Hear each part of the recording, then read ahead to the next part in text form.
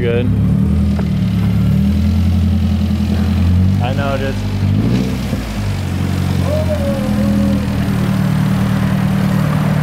Hey, he's got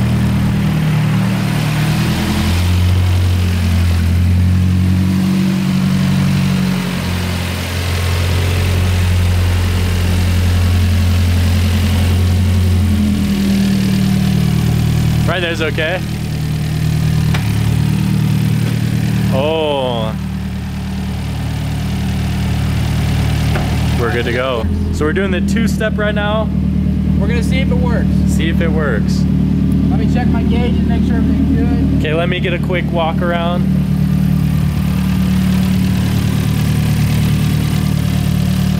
This is Corey's two-step launch control, fully built Mazdaspeed 3. Let's go.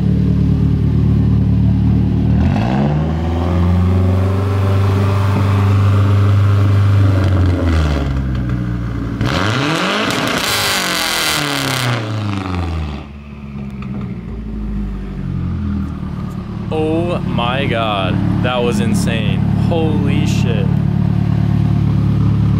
That was crazy, bro. Can't keep it on too long because it's set so high, but... That was crazy, dude. Yeah. That was actually so loud, it's insane. Like, I'm not kidding, that was sick. What the heck? Yeah, so after we get, after I get the two-step set up with my laptop again, because we just disconnected it, and Steven actually reconnected it today for me. Yep.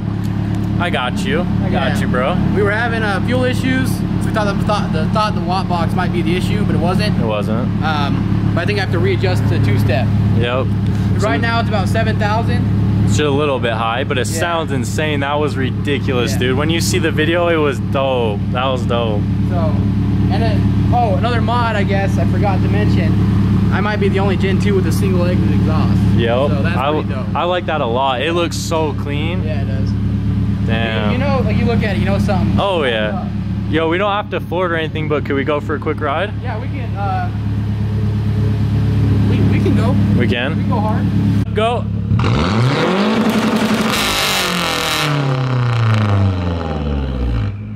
Damn, son. That was loud. If you guys like this exhaust video of Corey's fully built Mazdaspeed 3, be sure to stay tuned for tomorrow where we go over all of his mods and everything that's done to the car. We're gonna go hoon this bad boy, see what it can do. 20 PSI right now, 20 PSI built block, big turbo, everything, guys. So be sure, subscribe, stay tuned for tomorrow's video where we check this beast out. Oh yeah. Thanks Corey. And follow the man Corey. Say it one more time. KO4 no more. Yeah, 1,000 miles in, no, hasn't broken. Ooh, so far so good. But it's a 3076 Garrett turbo. All V-band. Yep, V-band. Stock exhaust manifold, which is actually, it flows really well. It's supposed to be good for like 500-ish, 550 maybe. It's pretty loud, right? Yeah, that's sick. So that's the VTS Elite? Yeah, that's why it sounds like that? It's just full, it's all open header, they're ported, so the thing just screams.